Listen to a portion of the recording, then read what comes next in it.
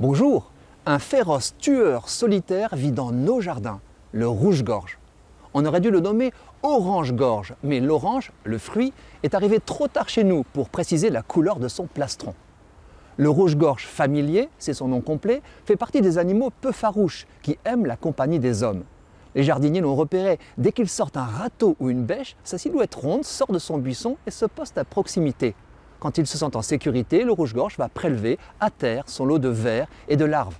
En somme, il nous utilise à la perfection, même si nos chats, ses pires ennemis, font des ravages dans ses rangs, l'oiseau nichant souvent au sol. Les Anglais lui offrent donc des nichoirs surélevés. Grâce à son œil noir surdimensionné, le rouge-gorge peut travailler dans la semi-pénombre d'un sous-bois les soirs d'hiver. Cette fois, mâles et femelles se ressemblent. Ce sont les juvéniles qui n'ont pas encore de plastron coloré. Les deux sexes sont très territoriaux, sauf au moment de la reproduction. Chacun veille jalousement sur un domaine délimité dont les congénères sont chassés avec brutalité. Au début, sommation d'usage. Le propriétaire se contente de signaler par son joli chant qu'il a détecté l'intrus.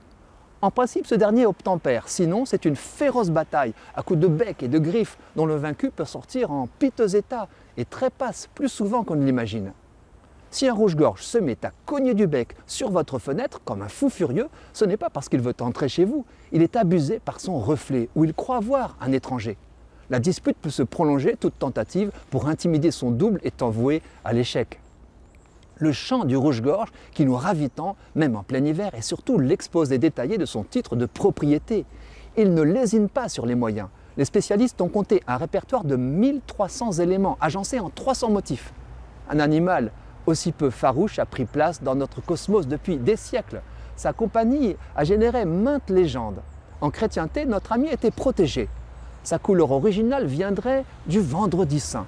L'oiseau aurait soulagé le Christ en personne en retirant avec son bec des épines de sa couronne, en sanglantant son plastron. Le meurtre d'un rouge-gorge était donc mal vu et l'on s'interdisait aussi de le mettre en cage. En certains lieux, une superstition prétend que l'irruption d'un rouge-gorge dans une maison est un mauvais présage, un décès est imminent.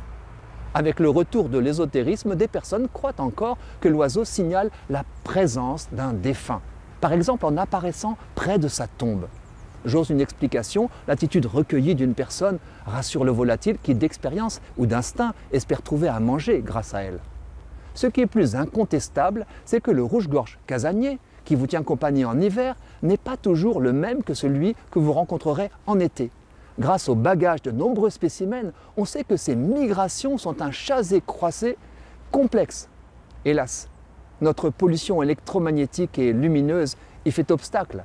À Lacanau, en octobre 2020, 50 rouges-gorges ont été trouvés morts au pied des lampadaires du front de mer.